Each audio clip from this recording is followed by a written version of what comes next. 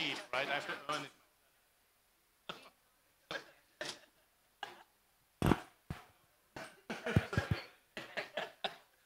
Hello, hello, hello. Good morning, everyone. Good morning, everyone. I would like everyone to be seated, please. Thank you. Okay. Once again, good morning, and good to see a lot of people here. And my name is Aftab Siddiqui, and just a small disclaimer. I'm standing here as a member of the community, and we will be discussing about and the IPv4 market space, how it's going, how it is working. Well, we can't get rid of IPv4, right? Can't we? Anyway, so let's talk about this. We have a great panel here, and I would like to invite Mr. George Koo from APNIC Member Services to give his thoughts about it.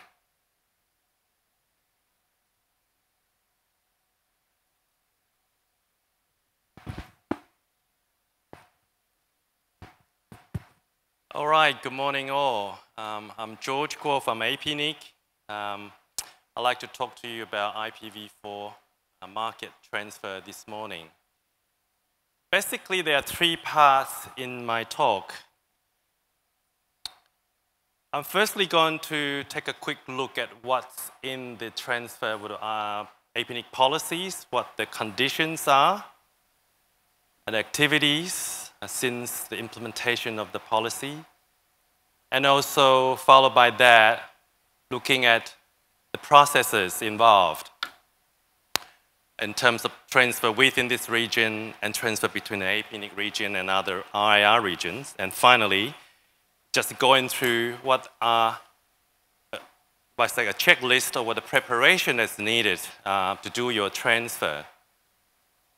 So, in other words, I hope by the end of the presentation, you will have a better understanding of what's involved on the policy side and knowing what to look out for when you have better understanding, a full view of the processes, and then being able to do what is needed to do your transfer. And most important of all, if you do need help or assistance, then you know where to get it. So we all know that there are different ways that people can transfer IPv4. And with the last edition of this market transfer, the policy was first introduced in 2010, where it defines the transfer just within the APNIC regions for IPv4 transfer. The year after that, the following year, 2011, the inter-area transfer policy was then implemented.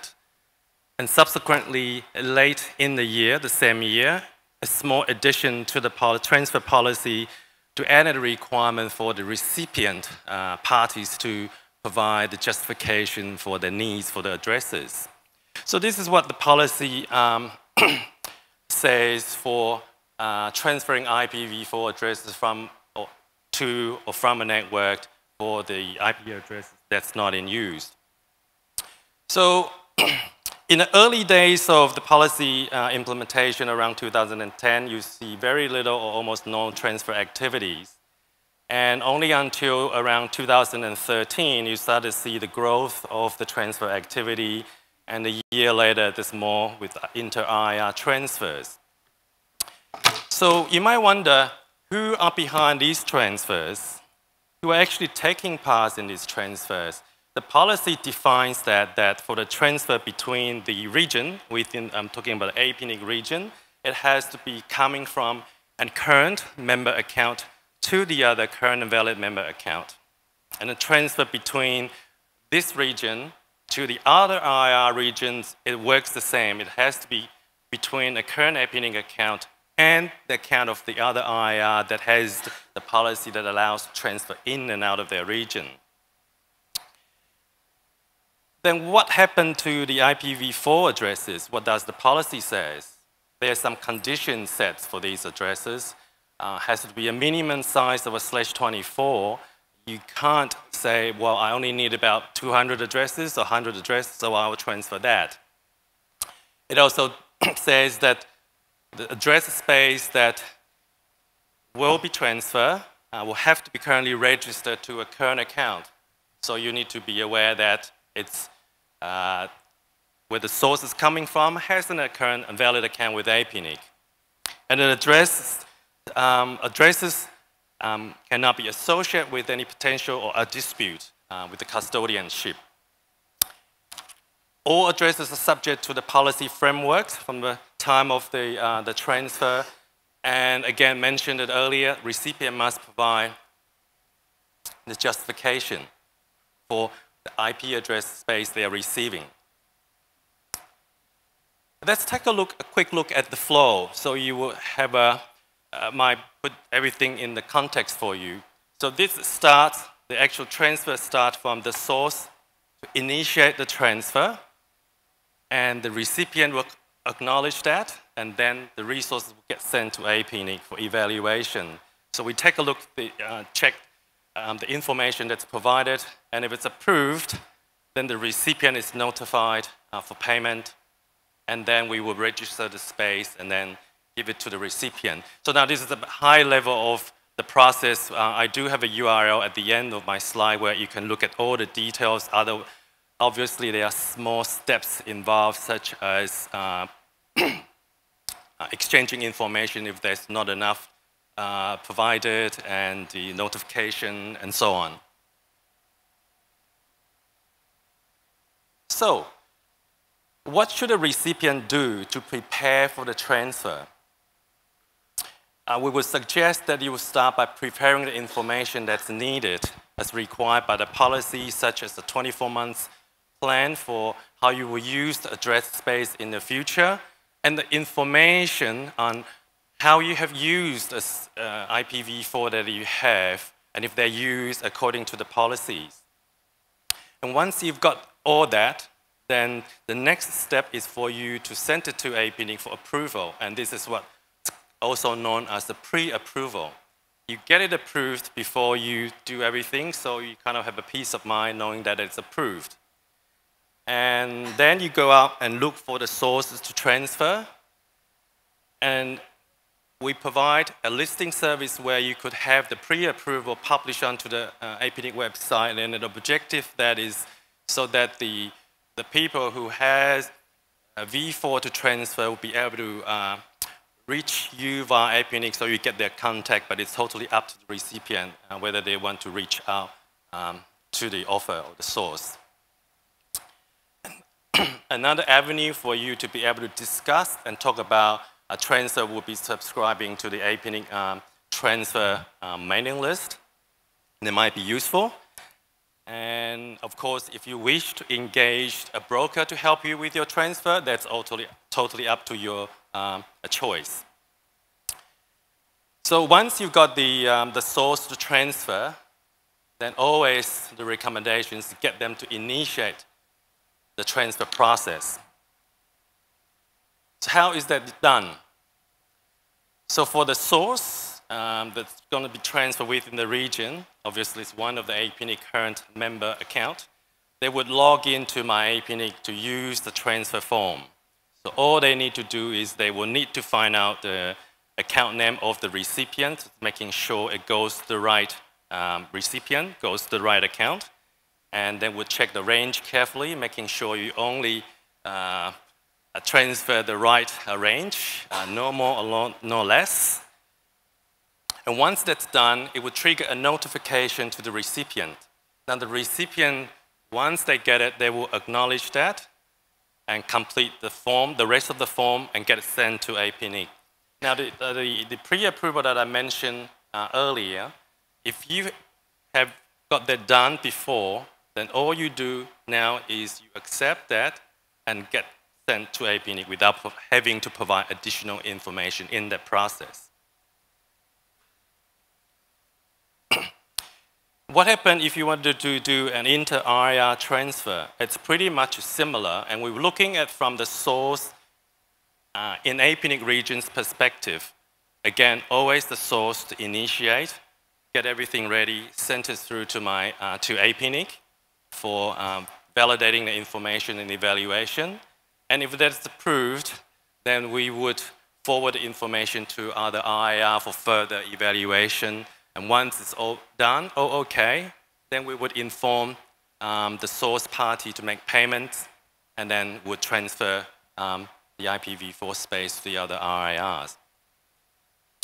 So to submit such transfer, obviously the source would have to identify the account name, the right name for the recipient, check the range carefully. Now, in this particular case, you don't actually use my APNIC because the other account is actually with the other IIR region. So all you do is to use a short text form, which the URL is also provided with this presentation at the end. That you'll be able to look that up, and you complete that text form and email it to admin@apnic.net. If you are the recipient of the inter-IIR transfer in an APNIC region, again, as the policy says, you need to provide justification for your needs. And if you have done that in the pre-approval, then in its process, it's easy. You just wait. I mentioned earlier in the flow diagram where there's a transfer fee that needs to be paid. So exactly who are paying those fees? Now there's two categories here. For the transfer between two parties within APNIC region, the recipient will pay for the APNIC transfer fee. For inter-IIR transfer, the account in APNIC region, it can be a source or can be a recipient, and that APNIC account will pay for the transfer fee. How much do you pay? It's simple. Fees is charged in Australian dollar, and there's a calculator here to help you. So what you need to do is to put in the calculator how much address that will be involved, total address space involved in your transfer.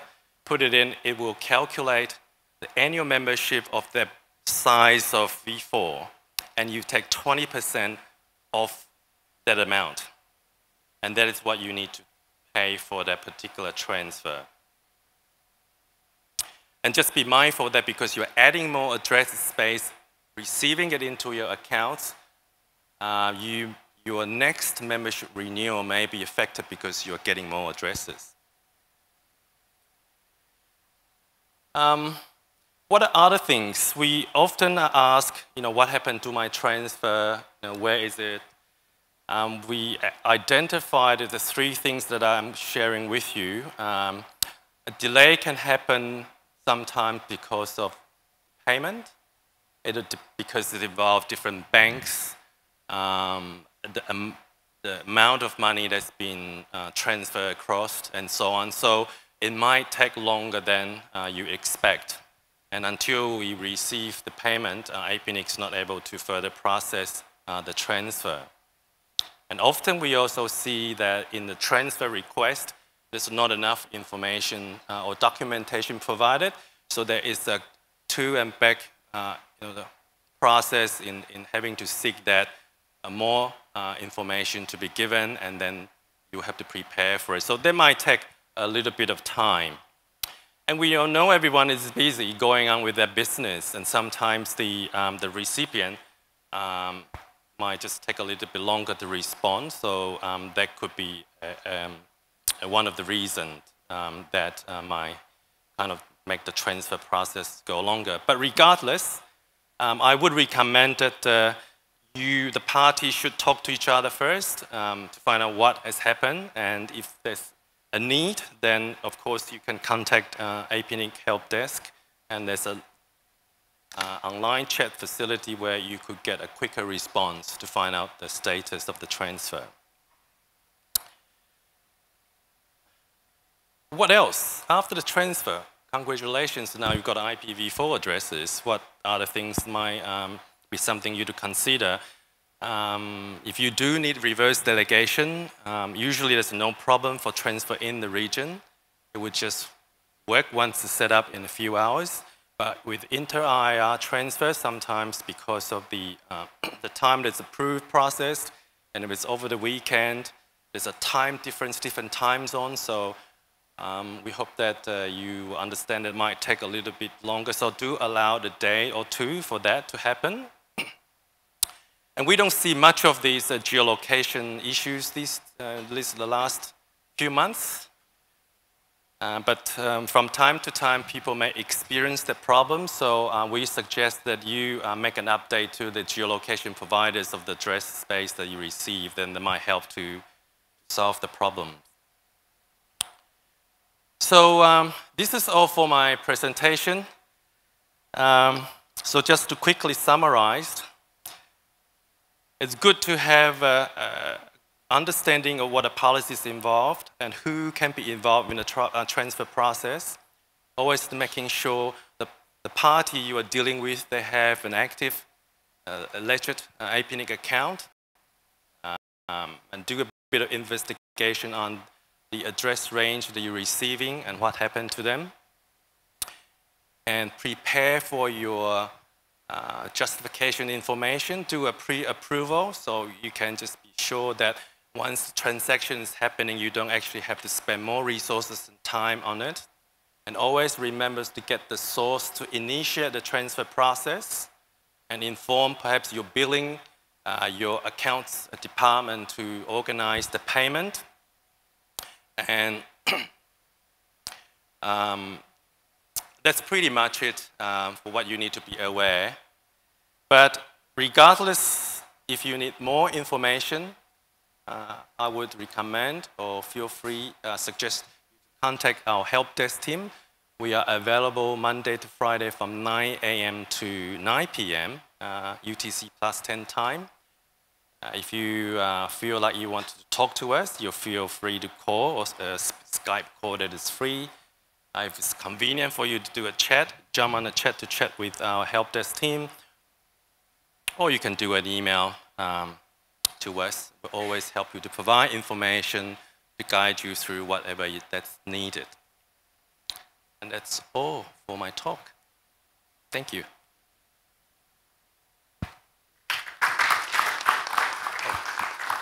By the way, there's a list of URLs here for the reference if you do need them. Thank you.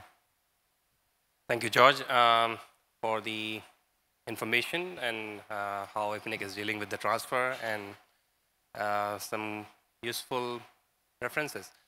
I'm pretty sure you all have some questions in your mind and would like to ask, but let's keep it to yourself for a while. And at the end of all the presentation, we'll have a Q&A and we can ask all those questions to our panelists. Next, I would like to invite David Huberman from Oracle to share his views.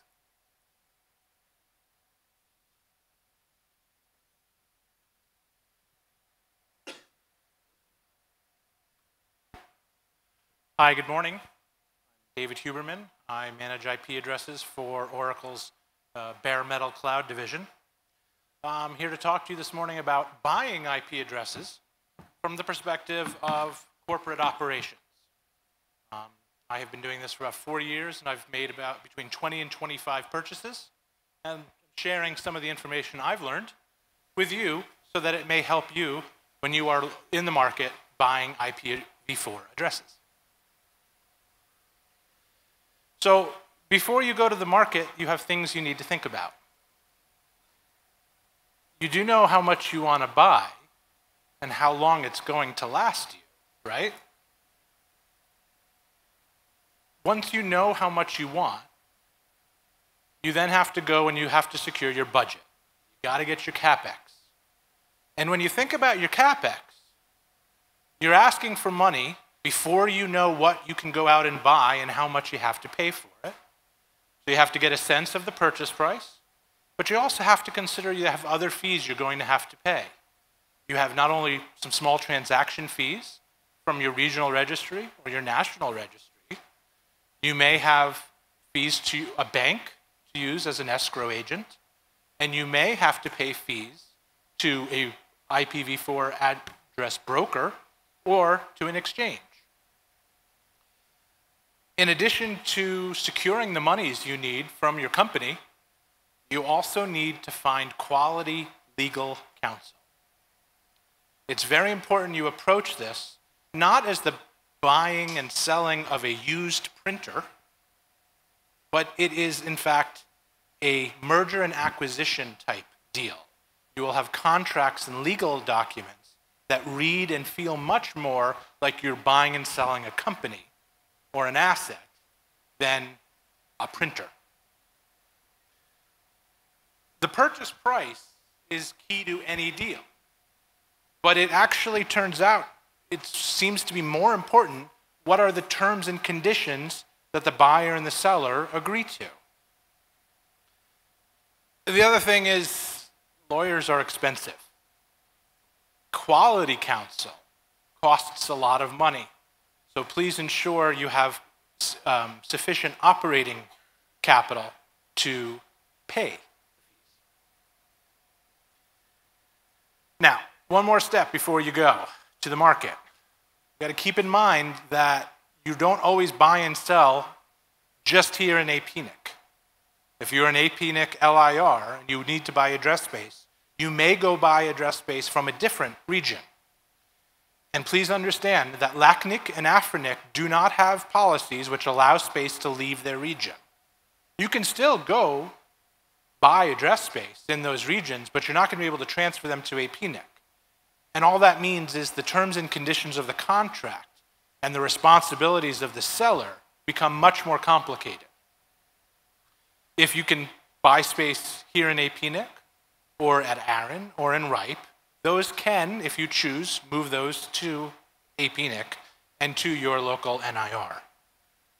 As George indicated in his presentation, make sure your account here in APNIC or at your NIR is ready to receive the purchases. Make sure you've paid your bills and have pre-approval.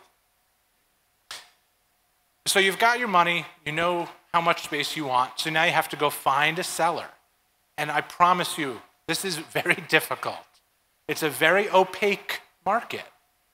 Sellers don't talk to sellers, buyers don't talk to buyers, buyers don't talk to sellers. Nobody knows who's selling, nobody knows who's buying.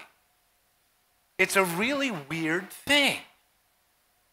So we have, and many of them are in this room, middle parties, brokers and exchange operators who work very hard to put buyers and sellers together. Now, the brokers and the exchange operators in this room are my friends. They're good people trying to do good business. But when you approach this deal as a buyer, representing your company, please understand they are not, the interests of the brokers are not aligned with you. They're interested in making money and making deals happen. You're interested in securing address space of a certain characteristic at a certain price under certain terms. You have to be your own best advocate. You and your corporate management and your legal counsel together must work to achieve the goals of your company in the market. Keep control. You are the engineer. You understand what these IPv4 addresses need to look like, what you're going to do with them. Make sure you are in constant communication with all the parties and don't let somebody else tell you what to do. Now, one of the things I've learned in this market is I'm not a mergers and acquisitions guy. I'm not a lawyer. I'm just an engineer like you. So one of the things I've learned is that accomplishing these deals and making them happen is about people. And it's about our interactions. You as the buyer, me as the seller, perhaps. We have to be able to get along. We have to be able to talk and negotiate and make a deal happen together. It's actually a lot like transit and peering.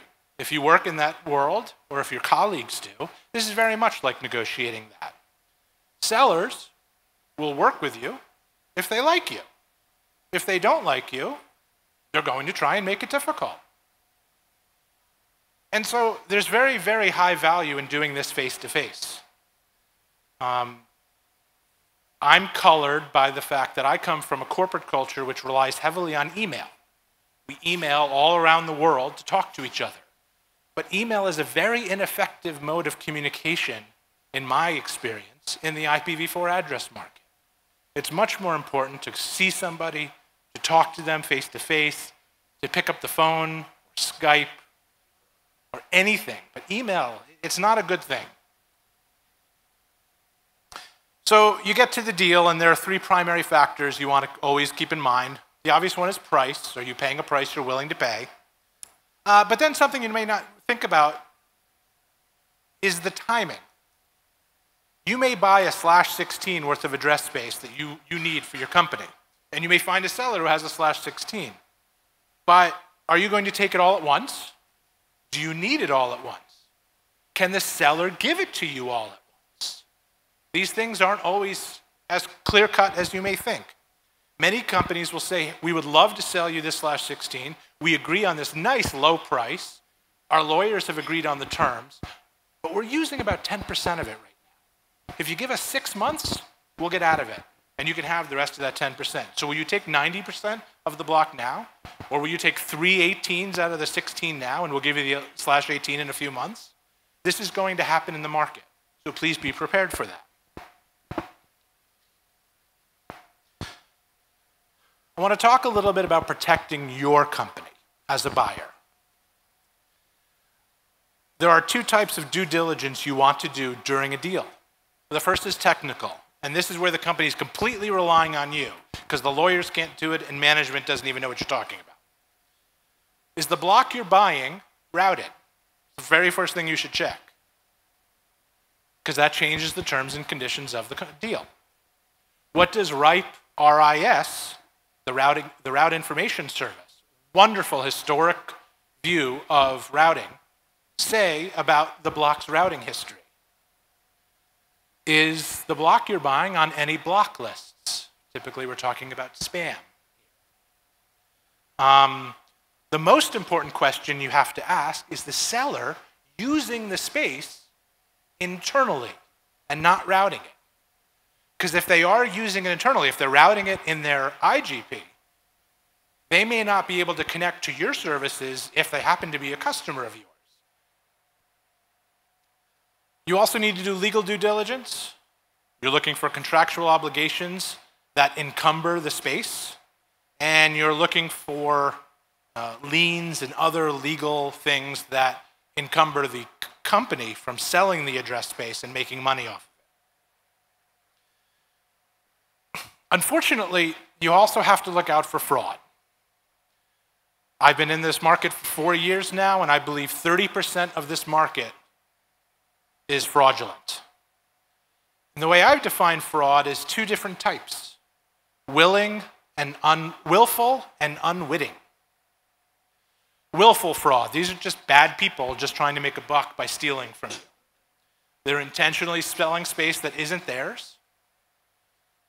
They're selling non-registered space. They think there's a block that's not in who is, we can try and sell it to someone, and if they don't check, they'll never know. They'll sell space that they've hijacked from a registry, and they'll sell space that require them to defraud APNIC or defraud one of the other registries to get it. They had to lie. Now, there's also unwitting fraud, and this is very important. Because sometimes you have a seller who comes to the market to sell you space, and they're acting in good faith. What they don't realize is the space they're selling, they actually don't control. They may have divested it. It may be part of a different division in the corporation. And then you have the second bullet point, which is these big corporation problems. And I come across this once in a while, and it's very frustrating because everyone's innocent. But part of the company is willing to sell you space. And you work hard on the price and the terms and everything comes. And it turns out they actually don't have control of the space inside their company. A different department or a different manager does. And they're actually represented by a different broker. So one of the questions you want to ask sellers is, you control this space, right? Your legal department and your executives are going to sign documents if you sell us the space, right? Very important when you're dealing with a big company because miscommunication happens. So steps to avoid fraud: rigorously look at your seller. Never buy from a company who you don't know. If Apple wants to sell you address space, well, we all know who Apple is. Most of us are using their computers, I see. But if a company you've never heard of is selling you address space, especially a lot of address space, you better be very, very careful, and somebody else better know who they are. A small tip, very helpful, you'll sometimes have to put money in escrow into a third-party bank during the transaction. One of the lessons I've learned is only use a major bank, someone your company already deals with or is willing to deal with, to act as an escrow agent. And that's it. Thank you.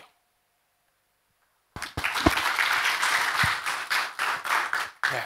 Thank you, David. Thank you for sharing the user perspective. Rather than just going up, I say, okay, just talk from here. Next, we have Amy Potter from Hilco Bank.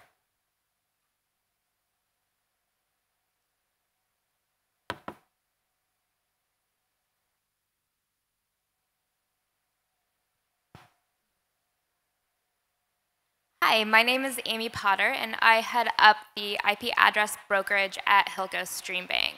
Today I'm going to walk you through the process of purchasing IP addresses from the perspective of a broker and point out some issues that you should be aware of throughout that process.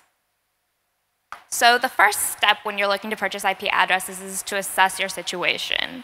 How much space can you qualify with your RIR?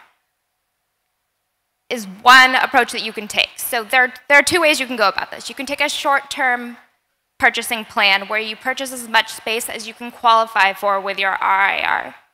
Or you can take a longer-term perspective where you purchase as much space as you can afford at the moment, because you will save money over the long term doing that. Because as you'll see in the next slide, the price for IP addresses is increasing dramatically over time. So if you can acquire as much as possible now, you will save money.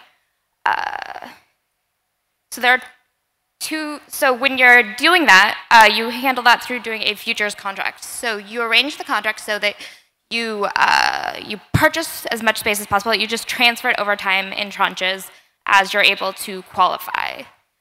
You also need to look at when do you need the space by and make sure that the seller that you're working with is able to deliver it in that time frame.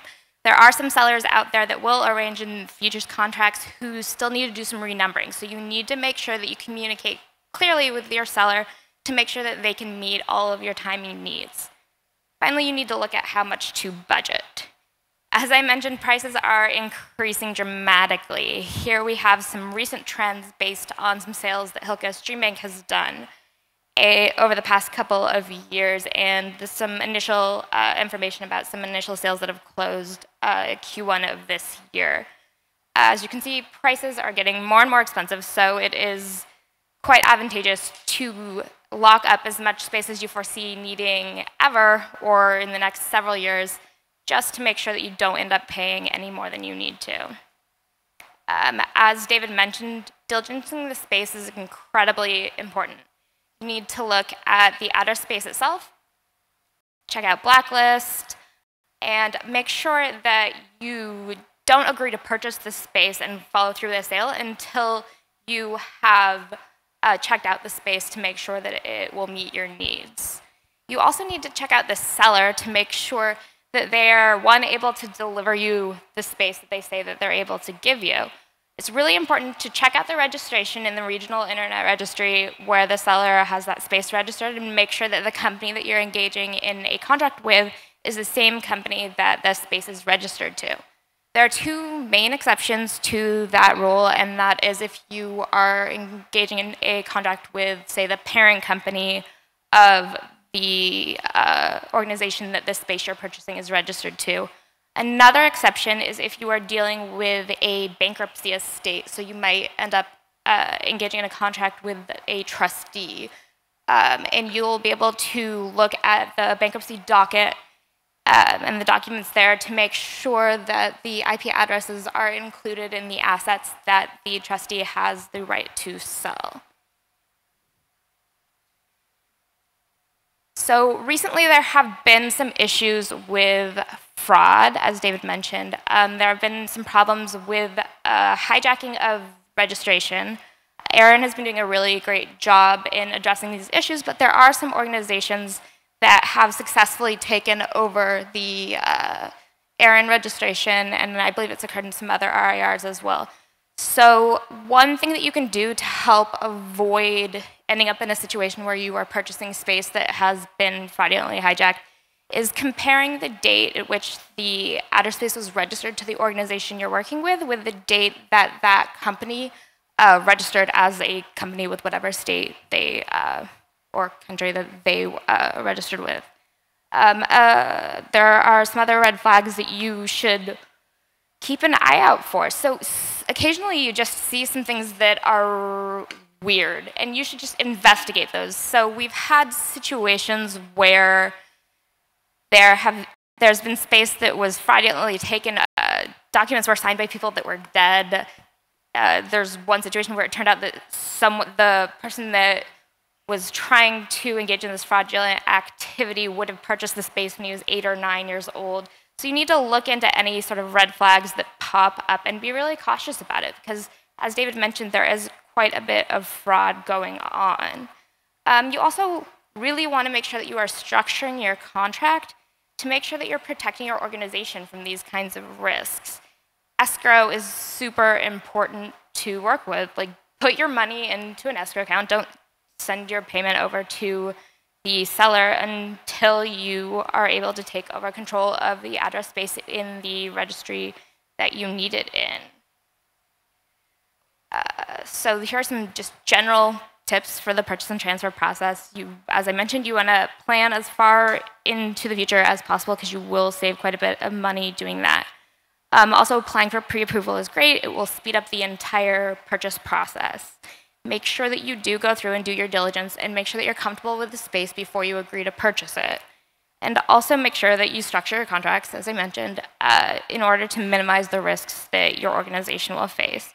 And finally, pay attention to your transfer request with your RIR. This seems like a really simple and silly thing, but a lot of deals end up taking much longer than they need to just because somebody wasn't checking their APNIC account or their Aaron account as diligently as they should have, and it added an extra week or two to the process. So really make sure that you're diligent about following through with your transfer requests.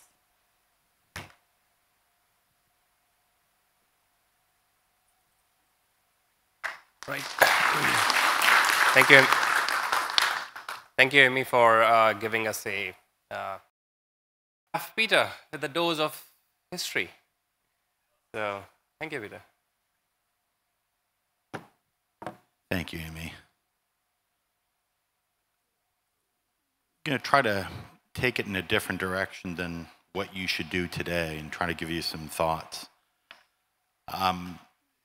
First of all, you have a primary source supply, which is APNIC. They're here in the room, and this is their meeting. They were given quite a bit of space directly by IANA in 3 different methods. I know there's some people here that are probably with APNIC that are making sure this is correct. If we're wrong, which is probable. Excuse me. We think basically the IANA has given to APNIC about 780 million numbers. They still hold those. They're your primary source supply. If you're an APNIC member, that's where you get your supply every year. You renew it, it's yours. This is not rocket science. The question is, what do you do if you need additional space? Hence the transfer market comes about. We've looked at it from a different place. The secondary source supply is termed a legacy. And if you go look at the early registrations between 1983 to 1997, there was a lot of space given out, and I'll explain why. But let's go through the numbers. It's about 1.4 billion numbers over a period of years. And I mean that is a lot of space, especially if you look at the Class A's. It's almost as many Class A's as APNIC got. Yes, there's a caveat that the DoD of the United States got 13/8. But even if you look at the total space, it's over 1 billion numbers that was given out. And the shocking part is a vast majority is not being used. So how much unused space is in this pool? And that's where we want to kind of get into. So no, I know there's a lot of smart guys in the room and women. We're going to tell me that there's no way of knowing. They're absolutely right. We don't know. But we've now talked to several hundred holders of Class B space, hundreds. And I'm going to first go with the Class A's. They've been picked over clean, and actually, David, I'm pointing at you behind you. You know this better than anyone. Those space have been picked over. There's some other people in the room who know this. There isn't a lot of unused space available for sale in the Class A's. If you're looking in that direction, you're a very brave person.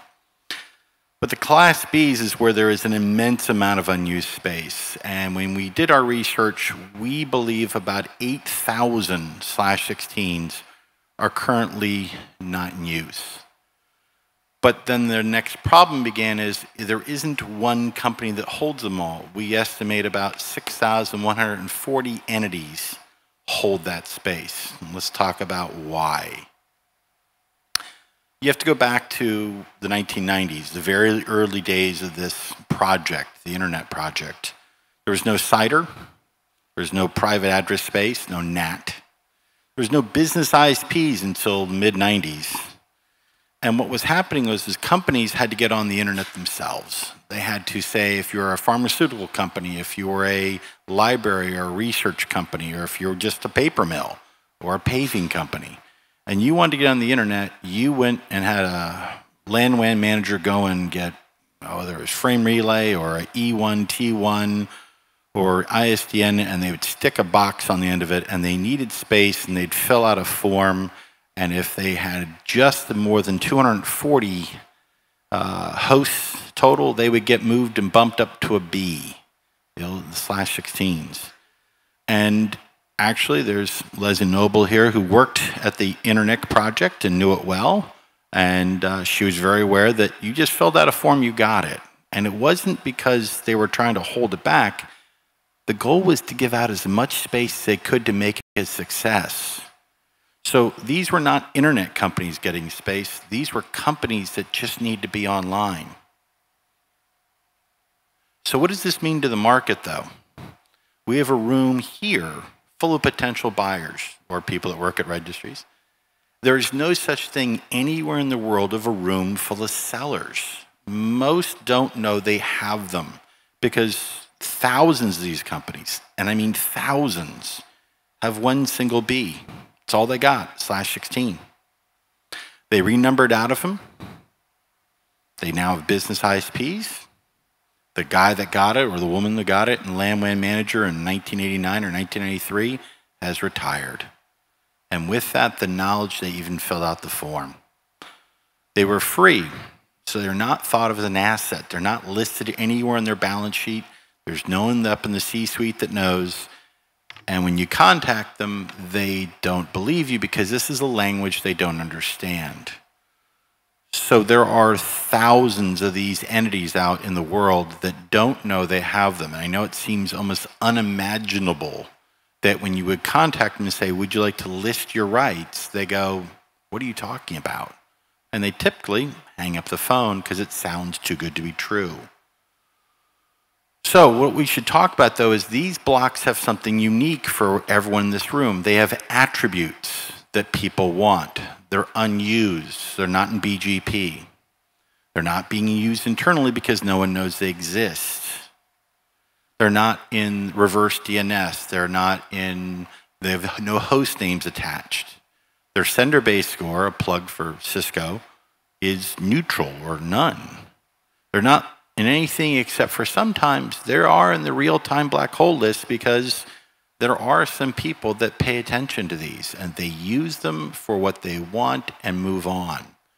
But most real-time black hole list people now are actually working with us and saying, oh, so this is actually needs to be cleaned, and we pull it out, we put it in someone's name.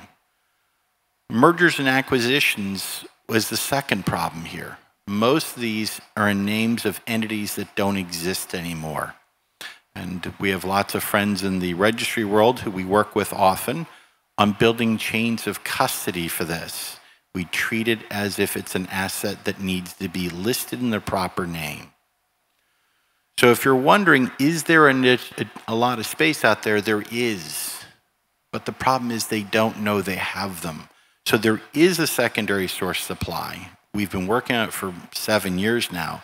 But you have to understand and be patient that there's not a single seller with lots of space. There's multiple sellers with the exact same size. And that's our contribution to this discussion is, as you navigate through this, know that your seller is most likely not going to be technical and no one there actually knows what they're doing. To them, this is a one and done proposition. They sell it and they just close it off. So you as the buyer will know a lot more than the seller because the seller is going to have no idea what they're doing. None.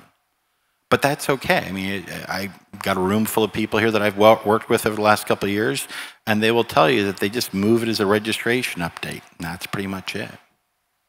So.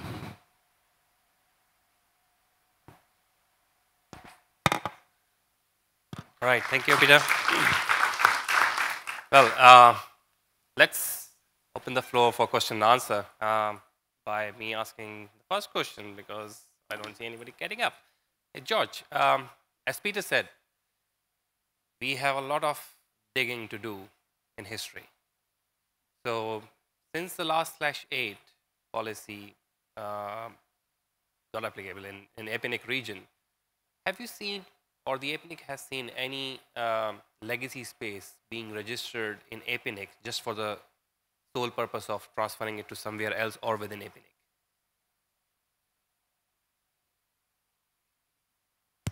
I don't have a specific case now with me, but we do process historical what we call historical address space claim, and it can be claimed under a specific claim policy. But I don't have actual the number with me that actually been claimed and right after that been transferred. But we do process probably, I would say, a handful of them a year. There's not a lot for the last probably year or two, but probably back 5-6 years back, there were a lot more that we processed. Right. So, go ahead. Hi, Mike Burns, IP Trading. I just wanted to say we have handled a couple of cases like that where historical resource holders come to APNIC looking to transfer their addresses. And APNIC will allow them to become a sort of temporary member, sign an agreement with them, just for the purposes of vetting them as the seller and then allowing them to transfer. So it does work. Can I just add something? Historical address space claim works is that the holder of those address space once claimed can sign up a non-member account. And that really means is they have this contractual or agreement with APNIC and they pay a different fee to what the normal members would pay.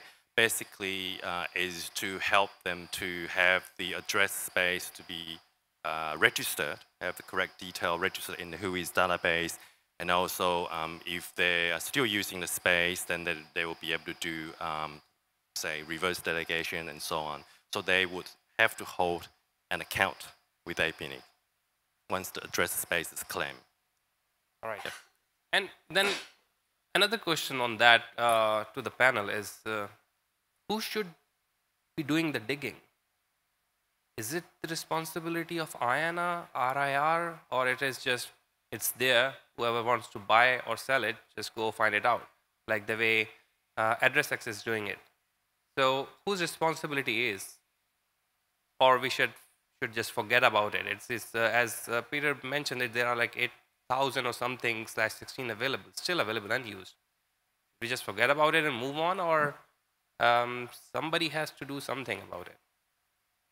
Actually, we didn't even talk about the Class Cs. There's about 39,000 Class Cs that were legacy, and those are just, its nickname is swamp space. So, yeah, we actually do it because there's a financial incentive, but RERs, and I've talked to every single one of them except for, I guess, APRICOT about this, because they don't really have much, but I could even ask some of them to chime in. Their requirement, they don't really have the resources to do this, and it's an immense amount of work to track it down. So instead, they're more on the reception side, that when the seller brings a chain of custody, they then review it, more of a title office requirement than actually the outreach. So I don't know if there's a responsibility shared there, but there's definitely a role that the RIR has in ensuring that there is proper documentation. I'm going to turn your question around just a little bit, Aftab. The only responsibility we have as a community, whether we work at the RIRs, whether we're an operator or anyone else, our only responsibility is to move to IPv6, because this is an imperative. What will happen is while we move across that runway to the promised land, there are market forces which naturally take on this responsibility. Prices are rising. You can't change that. There are less and less address spaces available for operators who need IPv4 to get. As prices rise, there's more and more pressure on these resources that we're discussing to come out of the woodwork and see. The RIRs can't do it. It's much, as Peter indicates, it's much too big a job. It's way too resource intensive. And as he's noted, most of the time they just hang up on you anyway because it's too good to be true or they think you're selling something, you know? So our responsibility is to move to IPv6. And until then, we buy and sell IPv4 as best we can and keep committing resources to V6. Well, I would be the person to see IPv6 everywhere. I've been evangelizing, training, and saying this, and I've lost a lot of hairs since then. But anyway, so just one more question. So the Oracle Cloud Services, do you provide IPv6?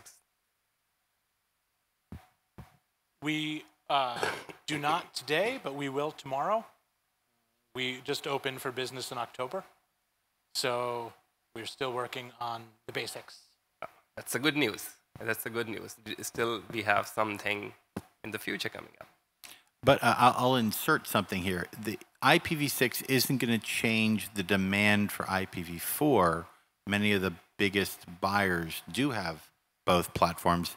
It'll probably be technical changes such as carrier grade NAT versus anything else. I mean, we forget that NAT itself, 1918, RFC 1918 was the greatest change along with CIDR in the demand requirements. So there will be technical forces that will affect the deployment of V4 as much as an alternative protocol. So I think what will drive the prices down or make the market disappear will be technical changes, not a conversion. And so if you're probably wondering, how do we see this market playing out?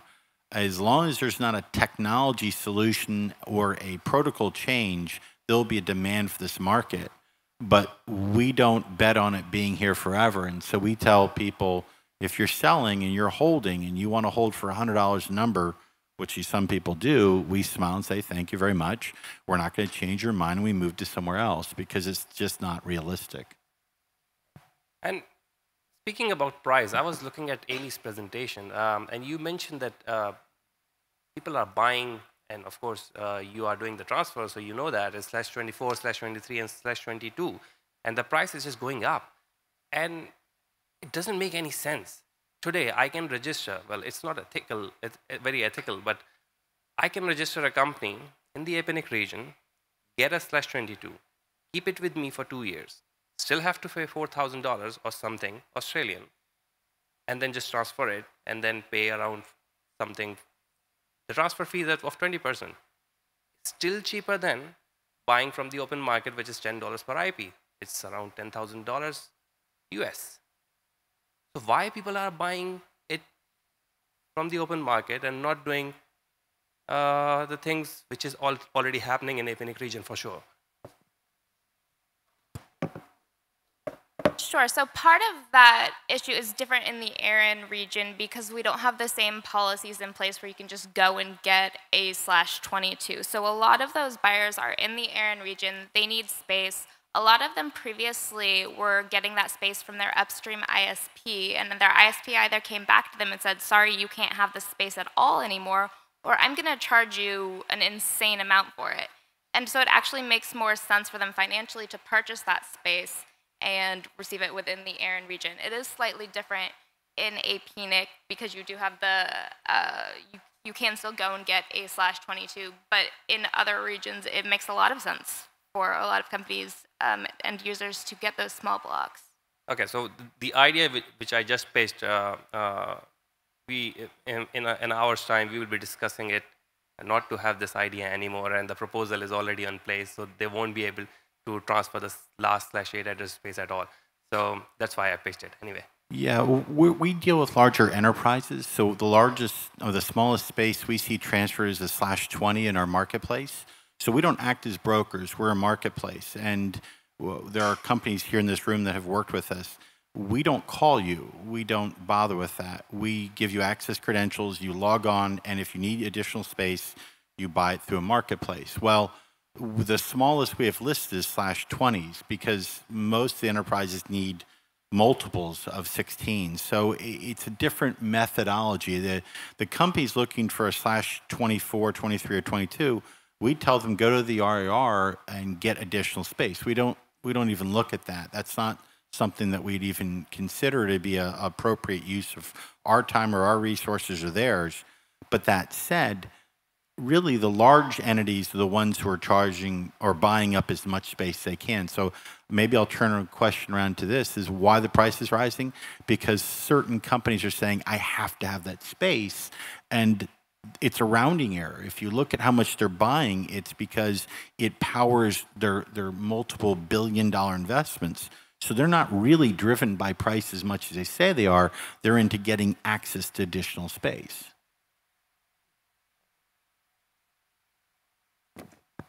So I'll add one other thought to that because this has come up a lot.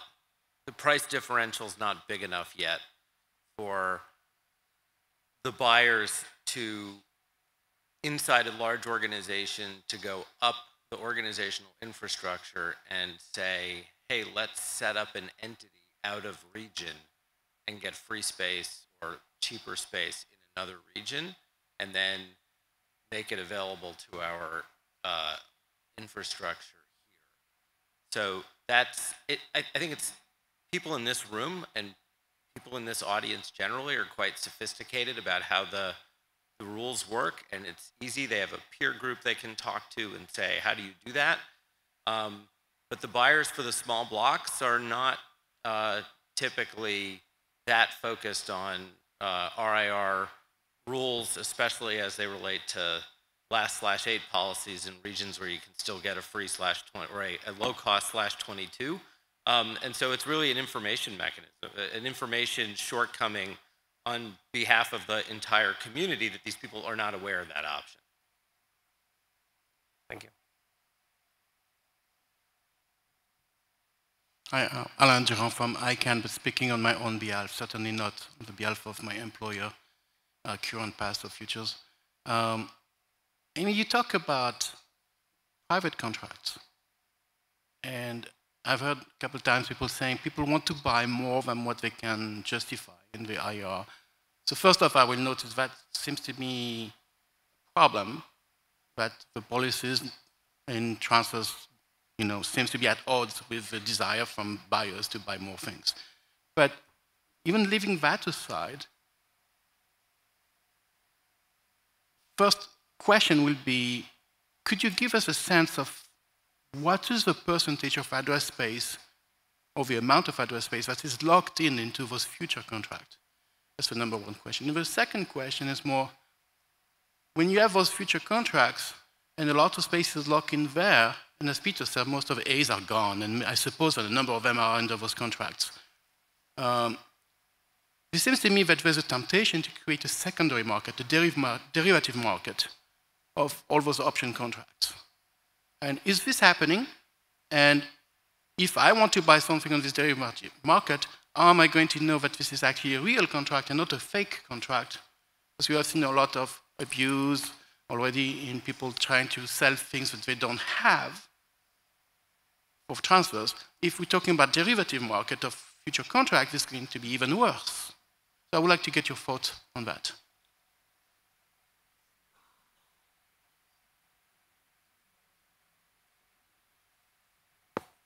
Basically, I'm going to repeat what I believe the question is that for the large blocks, the /8s, a lot of those are still in their original holders' names, yet they've been spoken for, as I will use the word, a euphemism. The question is and I can give my 30-second experiences, which these are really large buyers and really large sellers. And as David mentioned, they actually sit down physically in a room and meet with each other. So if you're looking at why we said the Class A space has been picked over, but it hasn't reflected in the registries, is because these are direct relationships between, well, look at the /8 holder names that are in the IANA registry. These are rather large entities that got them in the early days still. And the companies that bought this space that did so as what he called an option contract, no, these are contracts of transfer. They just have not been reflected in the registries yet. So I will leave, David, if you don't mind, whatever you're willing to share, how you looked at verifying the seller had the rights and how the seller may have put together an agreement in a form that you would see as appropriate. So, Elaine, at the big end of the market, you have to understand, a corporation does not put out 200, 300, 400, $500 million US in capital if they can't turn that into money. And they're not going to turn that into money by arbitraging in the secondary or tertiary market. They make money off of that by investing it into their product, which then sells a heck of a lot more money than that. So it's buy and hold. Thank you. And it's buy and hold for a number of reasons. Risk. You don't want to risk that you can't get to IPv6 in time where more than 50% of your customers connect to you over IPv6 before you run out of IPv4 and the market runs out of IPv4. So risk management is gigantic. You can't put billions of dollars in product at risk over $200 or $300 million in V4 address space. Secondly, it's about price. I have purchased /8s at very low prices because they were available. And I convinced the company, spend $100 or $150 million now, or spend $1 billion in 3 years. Well, it's a no-brainer. As far as if you want to operate in the secondary market, and you're really concerned about the genuineness, the realness of this contract, well, that's a real concern, and that's interesting to think about. And that's where I harp on what I said in my presentation is the most valuable thing in this whole process is your legal counsel. You've got to rely on exceptionally approached due diligence. Trust nobody, verify everything. I think what you ask is really interesting because I see in 2018 and I see in 2019 and beyond that secondary markets are going to be incredibly important, especially for middle-sized players. And it's a scary place because it might be 30% of the market in my experience is fraudulent today. In a secondary market, I bet you that number is higher. So it's a really interesting question. Thank you. Right. So another question I have for George, you put it up on your slides, is you do in APNIC and every RIR, the add and write, they all have certain policies to make sure that the transfers are legitimate or everything. Why do you ask people for the 24-month deployment plan? Is it an operational procedure? Because there's no such policy for that. For the 24 months is for the transfers and so on that basis, how many transfers have been denied? Or ever you have denied any transfer on any basis?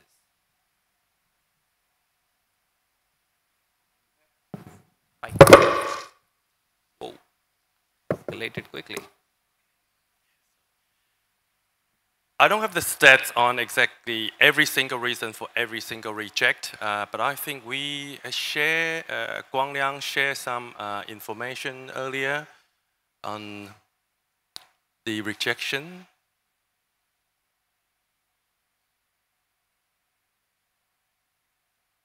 Yes, Guang Liang from APNIC.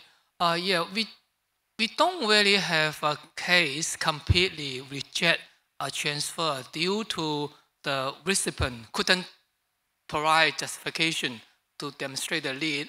But from time to time, we do have reject some transfer case due to the diligence check for the source.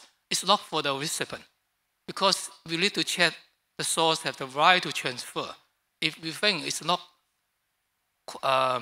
comply with the APRICOT policy, we may decline some of the transfer. It's because the source, it's not because the recipient. Okay, so just for my understanding, you are only verifying and making sure that the source is legitimate and the resource is legitimately, the resource is the owner of the resources they are trying to sell. That's it. And if you have denied anything in the past, and it is because of the source was not able to verify themselves.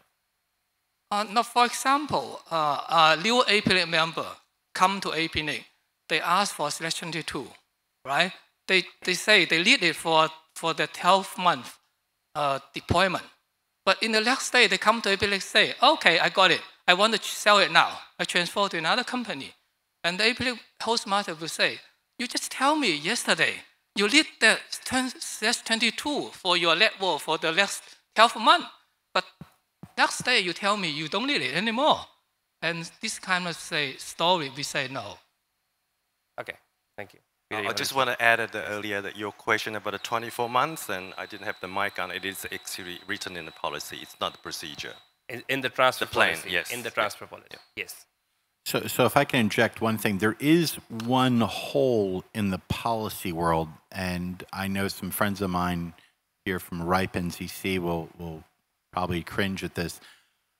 There is a hole in the process, and that is if you wish to acquire legacy space that is listed as legacy in the RIPE registry, you can, without having to go through any of the policy process, receive a RIPE legacy transfer from a RIPE legacy holder to your account in RIPE, not as an LAR, but you set up your own account, and you can receive as much legacy space as you want that's held in RIPE. And there is no needs assessment, there's no statement of it, and more importantly, it's not even listed anywhere in their statistics page. So when you look at the transfer statistics for APNIC, or at ARIN, or at RIPE, all of them are for what is under contract and is approved. RIPE NCC legacy transfers are not listed. They're not covered by policy, and there is no needs assessment. So many APNIC members have also come through us and received transfers of RIPE NCC legacy space and keep it in the RIPE NCC registry and do not ever go through a needs assessment. It is just a hole in the system that has been exploited, but it makes it so a lot of companies have acquired the RIPE NCC legacy space is the most sought after transfer market right now. I'm pretty sure somebody from NCC. I see him running to the mic, and I was expecting that would be the case. Good morning, Andrea Trima, RIPE NCC. I just want to add one point here, that this is not a hole in the policy, or it is not a loophole.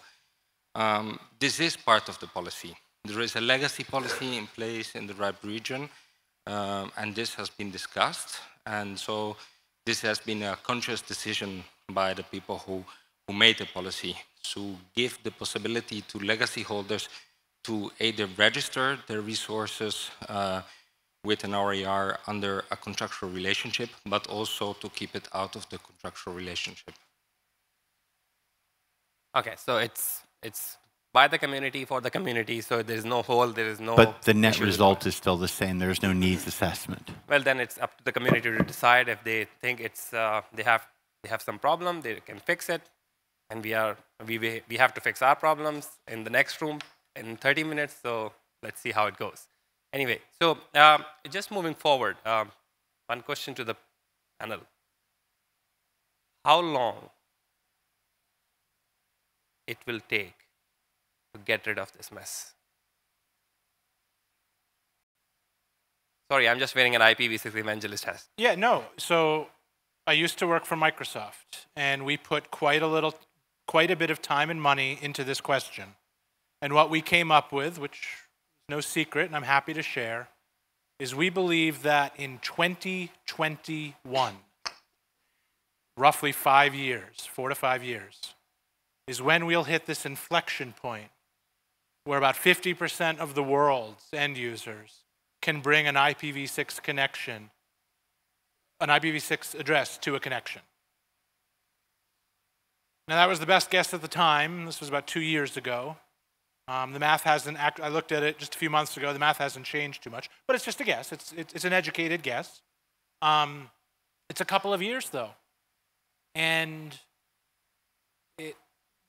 it's kind of scary because as a buyer who's very active in the market, I look at the market and I don't see a whole lot of supply that's going to get us to 2021 or wherever that number winds up being if the number is wrong.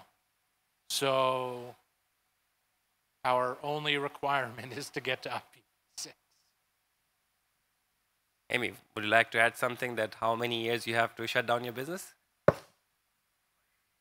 So I tend to think of the market in 3 sort of tranches. I think of it as the largest blocks, so say /15s, /14s and larger. Then there's the mid-size where it's, in and around /16s, and then you get the small blocks /20s and below. I think that the market is going to start disappearing from the top down because there are large, well-funded organizations acquiring as much space as they can as an insurance policy to make sure they are set up for the future. It's the really small end users that don't have that level of preparation going on and aren't spending the same amount of money with their purchases, so it's not as huge of a deal for them that they're spending $5,000 as opposed to hundreds of millions of dollars.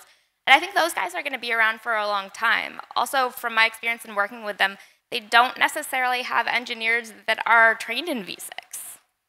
There are all sorts of issues that the small guys are facing, and I think that the market's still going to exist for, I'd guess, 10 years with the really small blocks.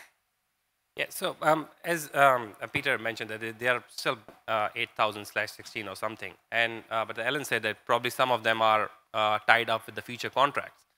But there are 39,000 something /24 or something. So it's going to take 10 years.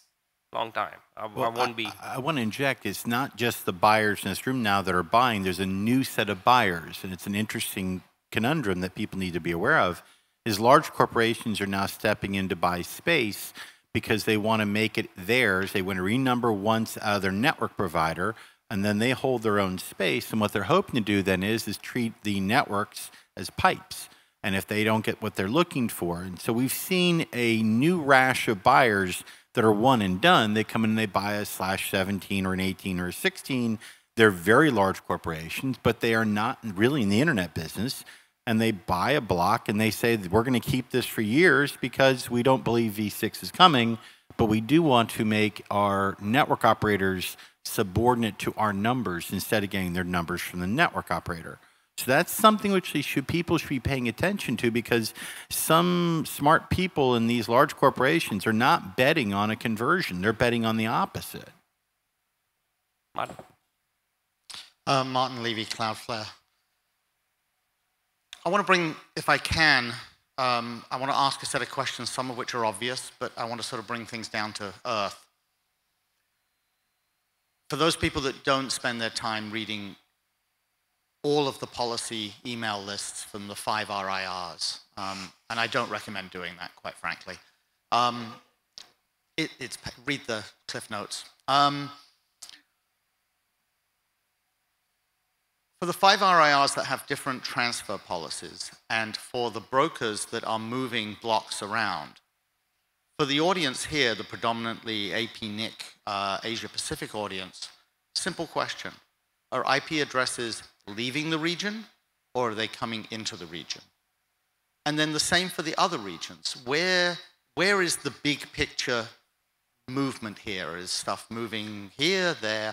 And I just would like to ask that sort of very general question so that we get an answer that's relevant, to this, this region and this audience. Thank you. I'll sit down. I'll throw just back what I said earlier. You'll see neither. You'll see APNIC members acquiring space in the RIPE region and not bringing it in or whatever. They're buying RIPE registered blocks and keeping them in the RIPE registry and not bringing them in or out. Right. I apologize. I meant to say comma and where are the end users and therefore, so to speak, where are the announcements? Good point. But where's the economics, so to speak, flowing on top of the It's neither registry? transferring in or out mostly. It's that they have learned that they can acquire space and keep it in another registry and just keep it there. So it's kind of neither. We don't see a net inflow or an outflow.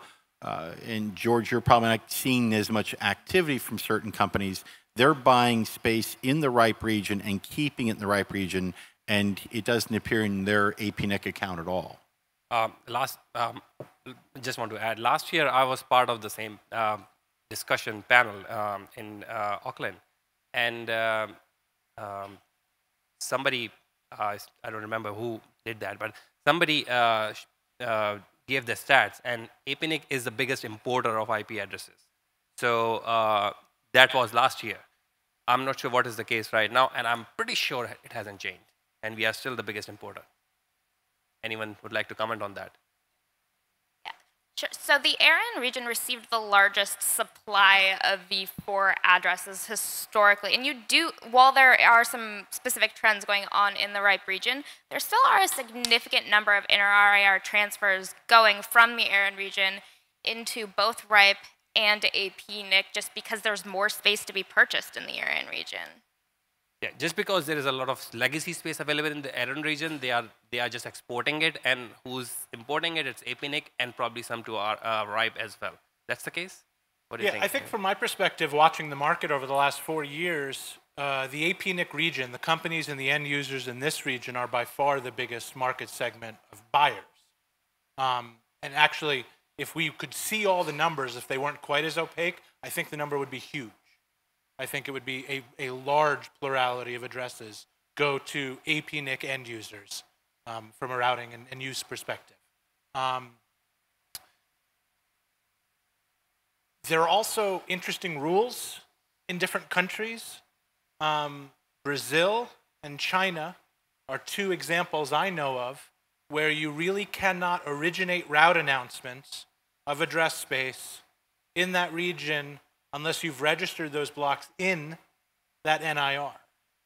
So in addition to Asia-Pacific APNIC members and users moving space into the APNIC region, there's also a large segment of multinational companies who move space into the APNIC region to move them into CNNIC, because we can't get China Telecom or China Unicom to route the address space unless it's actually registered in CNNIC who is. And that actually, it's a statistically significant amount of address space, as China is a very large market.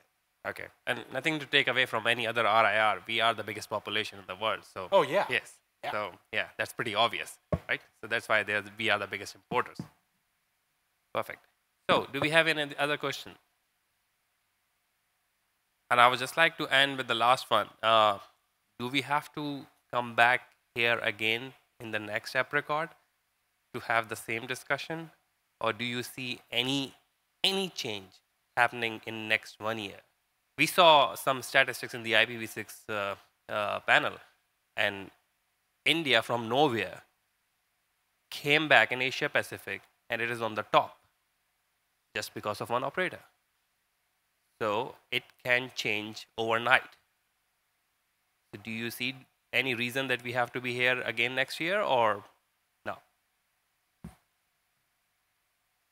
Yes, I think we do. Next year is too soon. I don't think anything really interesting is going to happen in the calendar year 2017 that's going to make this market any less relevant. We're not there yet. So yeah, we have to be here next year. All right. So on that note, Thank you so much, everyone. Let's meet next year in Kathmandu. Thank you.